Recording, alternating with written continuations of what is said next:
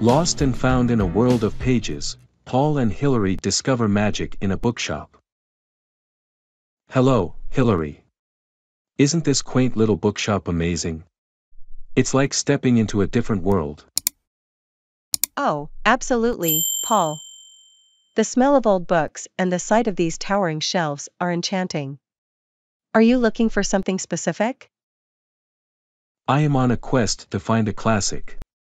Perhaps some Dickens or Austen. They have a way of painting pictures with words that's just mesmerizing. What about you? I'm on the hunt for a gripping mystery.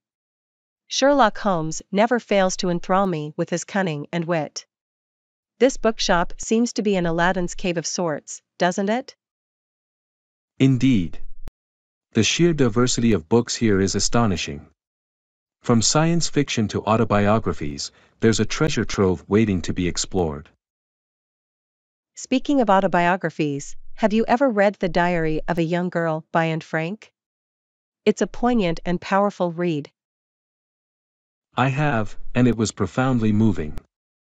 Sometimes, real-life stories can be even more compelling than fiction. By the way, have you ventured into the fantasy section? The Harry Potter series is always a magical escape. Oh, I adore Harry Potter. J.K. Rowling created a universe that is both thrilling and heartwarming. The characters feel like old friends. That's the beauty of books. They can transport you to distant lands, immerse you in exhilarating adventures, and touch your heart in unimaginable ways. So true. Books also have this amazing ability to teach us empathy and understanding. They allow us to experience life through the eyes of characters that are often so different from us. Absolutely. Through reading, we can share in the joys, sorrows, trials, and triumphs of characters. It broadens our perspective and enriches our lives. Oh look, Paul. There's a small reading nook in the corner with comfortable chairs. How inviting. What a splendid discovery. Hillary, would you like to join me in the reading nook? We can each pick a book and share a quiet reading session. That sounds delightful, Paul. I'll grab a Sherlock Holmes mystery. How about you? I think I'll pick up Pride and Prejudice by Jane Austen. Let's meet in the reading nook in 5 minutes. This is perfect. The soft lighting and the quiet atmosphere create the ideal reading space. Yes, it's like we found a little sanctuary in the midst of the bustling city. Shall we start reading? Let's delve into our books. Happy reading, Hillary. Happy reading to you too, Paul.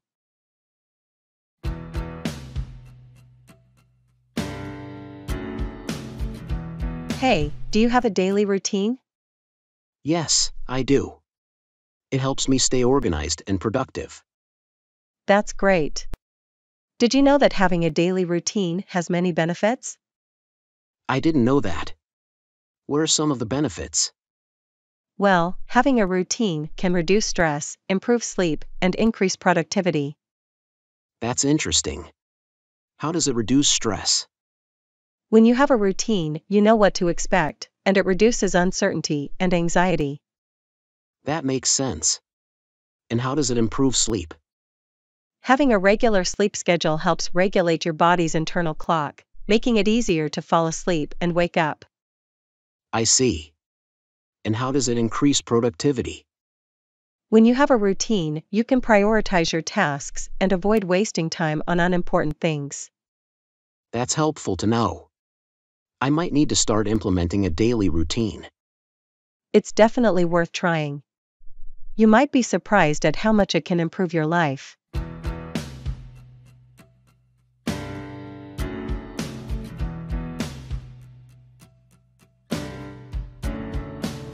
Hey, do you know what a library is?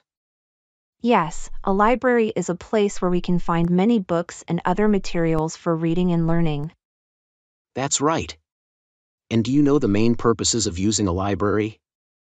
Sure, we go to the library to read books, study, do research, and sometimes attend events or classes. Exactly. Libraries are not just for books. They also have computers, movies, and music. Have you ever used a library for these things? Yes, I have. I borrowed a movie from the library last week. It was really fun to watch. Great. And do you know about library culture? Library culture means how people behave and respect each other and the library rules when they are in a library, right? Yes, that's correct. We should be quiet, respectful, and take care of the library materials. Now, let's talk about how libraries can help with education. Can you think of some ways? Sure, libraries have books for all ages, so they are helpful for learning new things. They also have study spaces where we can focus and do our homework. That's true. Libraries can also help us find information for projects or reports. The librarians are always there to help us if we need it. Have you ever asked a librarian for help? Yes, I have. Last year, I had a project about animals, and the librarian helped me find a book with pictures and facts about different kinds of animals. Libraries can also provide access to online resources that we may not have at home, like educational websites and databases. Have you used any online resources at the library? Yes, I have used the library's computers to search for information and watch videos for my school projects. As you can see, libraries play an essential role in our education and personal growth. They are a treasure trove of knowledge and a place where we can learn and grow together. I agree. I love going to the library and discovering new things. It's a fantastic place for everyone to learn and have fun.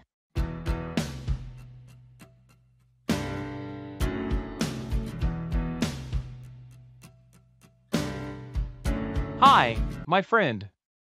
I just got a new mobile phone. I am so happy. Wow, that's great. What kind of phone is it? It is a Samsung phone. It is very nice and has many good things. I like Samsung phones too. They are easy to use and have good cameras. Yes, the camera is one of the reasons I chose this phone. I love taking photos. Me too. We should go to the park and take some pictures together with your new phone. That sounds like a fun idea. When do you want to go? How about tomorrow afternoon? The weather is supposed to be nice. Perfect. I will be ready. What time should we meet? Let's meet at 2 p.m. near the big tree in the park. Great! I will see you there. Don't forget to bring some snacks. I will bring some sandwiches and drinks. Do you like orange juice?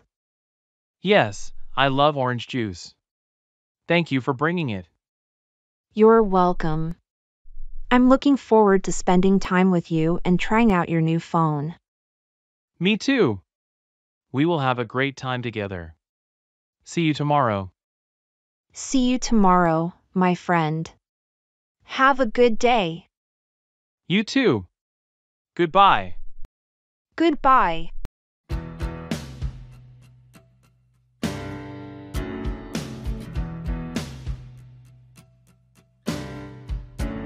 I'm so tired. I don't think I have the energy to cook a meal tonight. You should reconsider. Having a healthy and balanced meal at night can provide you with the energy you need for the next day. Really?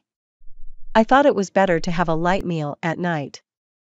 Actually, research shows that having a nutritious evening meal can help you sleep better, improve digestion, and boost your metabolism. I had no idea. What kind of foods should I be eating? You should aim for a balanced meal that includes protein, complex carbohydrates, and healthy fats. For example, grilled chicken, roasted sweet potatoes, and steamed broccoli. That sounds delicious.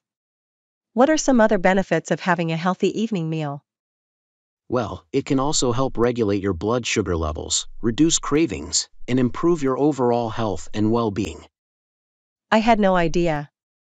I'll definitely start cooking more nutritious meals at night. That's great to hear. Your body will thank you for it.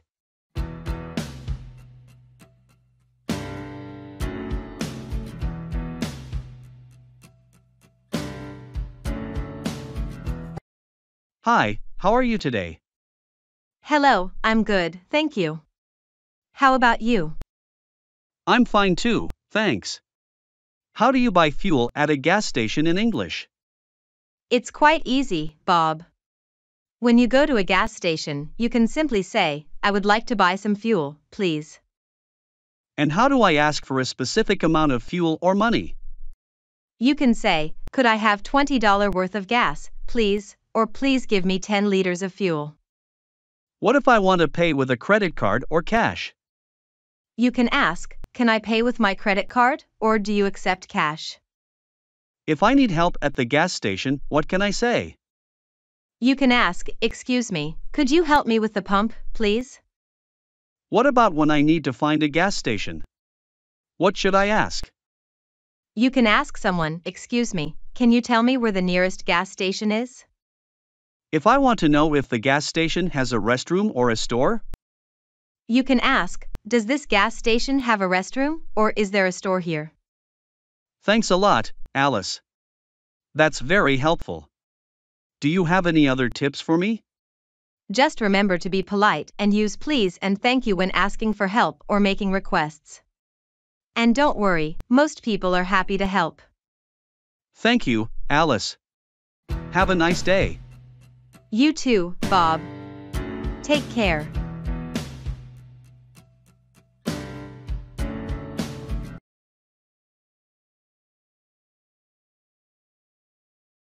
I feel like I'm always busy at work, but I don't always get much done. I know what you mean. Sometimes, it feels like we're just doing busy work. What do you mean by busy work? Busy work is work that doesn't contribute to our goals or objectives. It's usually repetitive and time-consuming. That makes sense. Do you have any examples? Sure, checking and responding to emails excessively, attending unnecessary meetings, and filling out unnecessary paperwork are all examples of busy work. Wow, I didn't realize how much time I waste on those tasks. It's important to prioritize our work and focus on tasks that contribute to our goals. That way, we can be more productive and efficient. That's a great point. I'll start being more mindful of my tasks and focus on what's important. That's a good idea. Remember, we can always ask for help or delegate tasks to others to reduce our workload.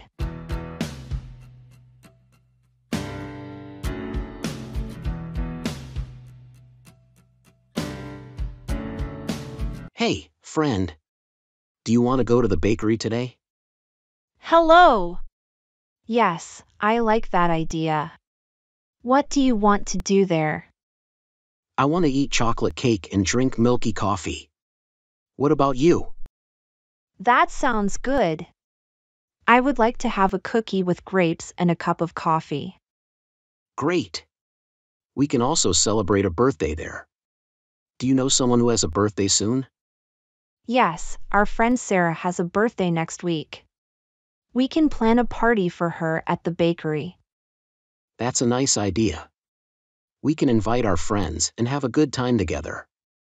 We should call our friends and ask if they can come. What day is good for the party? How about Saturday? People are free on weekends, and the bakery will not be too busy. Saturday sounds perfect. I will call our friends and tell them about the party. Thank you.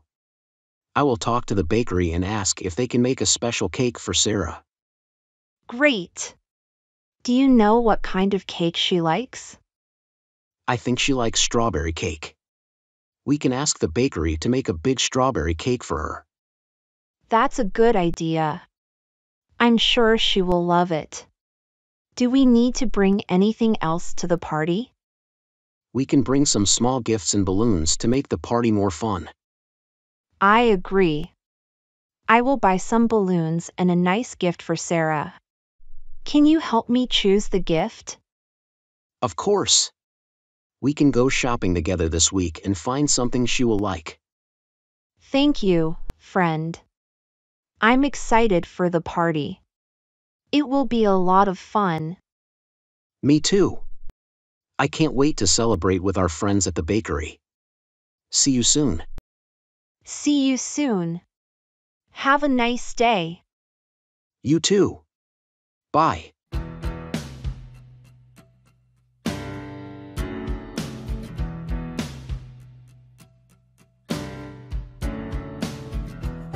Hi. I'm interested in learning new things. What do you like to do? I love art. I like to draw and paint. It's very relaxing and fun. That's cool. I'm not very good at art. Can you teach me? Sure. The first step is to start with simple shapes and lines. Then, you can add details and colors. Practice makes perfect. Thanks. I'll try that. What else do you like to do? I also like to read and watch TV. What kind of books do you like? I like adventure books. They are exciting. What about TV shows? I like funny shows. They make me laugh. What do you like? I like cartoons and some funny shows, too. They make me happy. That's great. Laughter is good for you. What else do you like to do? I like to play sports. Do you play any sports? I play basketball. It's a fun game. Do you want to learn how to play? Yes, please. That would be great. How do I start? The first step is to practice dribbling and shooting. Then, you can learn the rules and strategies of the game. Let's play together. Okay, let's do it. Thanks for your help. You're welcome. Remember, learning new things takes time and practice. But it's worth it.